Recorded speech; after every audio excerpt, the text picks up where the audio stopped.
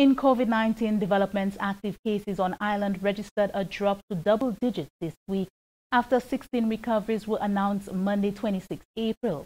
As of that date, 97 were in care for the virus.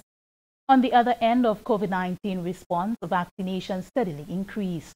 The national campaign continues its second phase into this week, catering to persons at moderate risk of infection, as well as those due for their second dose of the vaccine.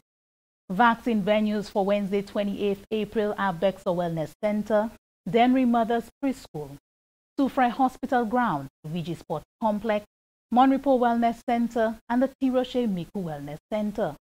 Individuals who receive the first dose of the vaccine during the week of the 1st to the 6th of March are encouraged to visit the vaccination site nearest to them during this week to receive the second dose.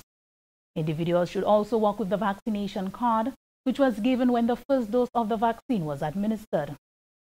23,941 individuals have received their first dose and 392 have received their second dose to date.